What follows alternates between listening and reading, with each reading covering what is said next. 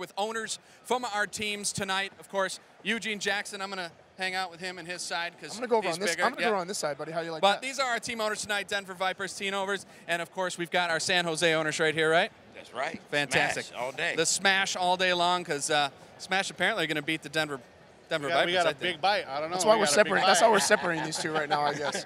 Guys, if I could, I want to start with the Denver Viper questions, guys. You guys had 5 people move on to this next round. You guys had, I just want to read this off so I don't mess up. Anthony Harvey, Nick Lancaster, Courtney King. There's a couple more. I mean, that's just to name a few.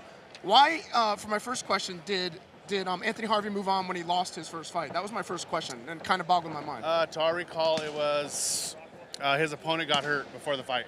Oh, just a simple injury. Yep. And so he was actually the guy who fought him the last time, so they gave him the opportunity to come back. Okay, good. And with all these fighters that you have moving on to this level, I know it's hard to pick, but which fight are you most excited to see? No one's going to care if you choose.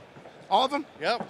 We got a broom and a dustpan. We want to clean house. I know for the for us fans, I mean, it's all of them that I would like to see them too. I know if anyone's stuck out in particular that has a personal struggle that they're going through that you want to like pick out. That all of them works too because I really I'm like excited Justin to see Gonzalez's story. He's a really good kid. Right.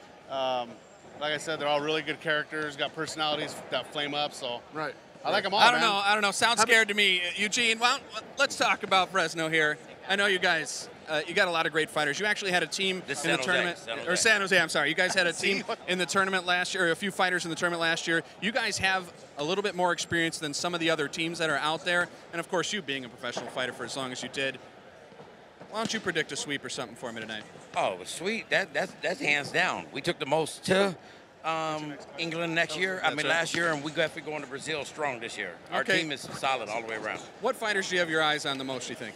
I mean, I don't think it's the eyes that I have on. I mean, when I have fighters that are showing up to events and everybody's backing out, when we're willing to give up 10 to 15 pounds in weight and everybody's still backing out in every city you go to, I don't know, I got to call it how it is. We got a bunch of cowards in the sport and we got a bunch of fighters, and I got fighters. You seem to have 2 fine, upstanding gentlemen standing next to you here, so who do we have right here? Okay, well, this is kind of scary because this is one of the fighters that everybody's scared of. This is Ahmed, the Pimp White, you understand me?